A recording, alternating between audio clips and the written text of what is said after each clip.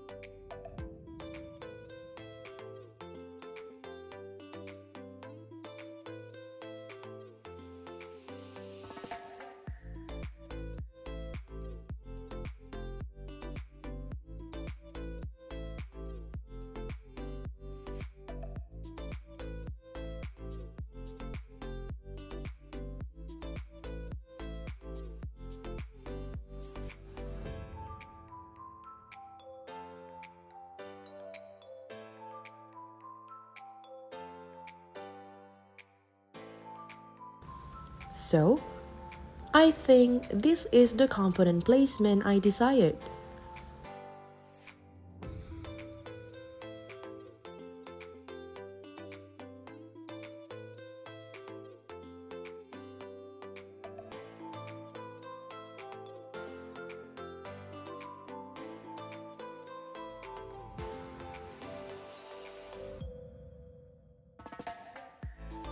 Now, we're going to route all the traces to connect each component. To do that, we can click the route command here. When you click it, you will notice some changes on the parameter toolbar on the top. As you can see here, they have 3 modes of routing. The default is the walk around obstacle, or this icon in the middle. In this mode, the routing engines takes care on the design rules. If there is an obstacle along the route path, Eagle will calculate a new path for your trace.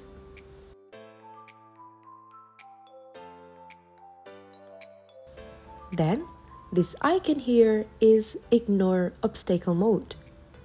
This mode is the classic Eagle routing mode. Here we have to take care on all the design rules by our own.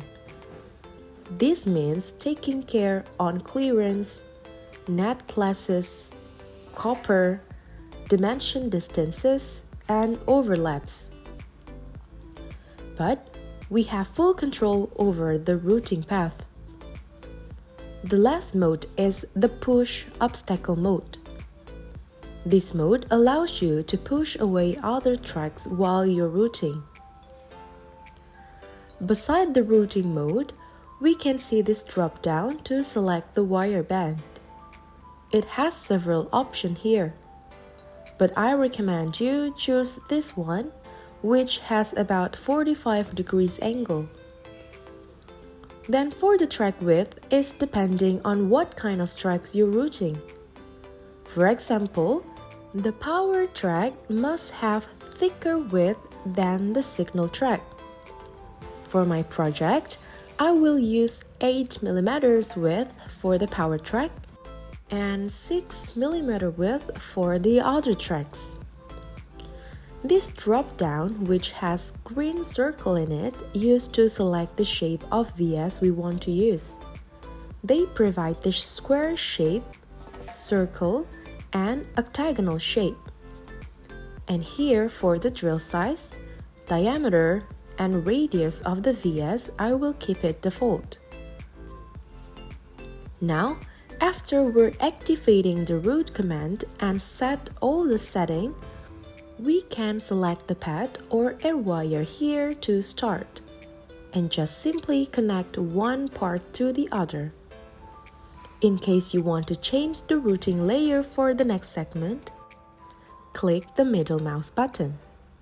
It will automatically add via as a bridge to another layer of PCB board. Then, in case you want to reroute a part of an already routed traces, you use the rip up command in the command toolbar. As the routing proceeds, it is helpful to run the rasness command frequently in order to recalculate all the air wires.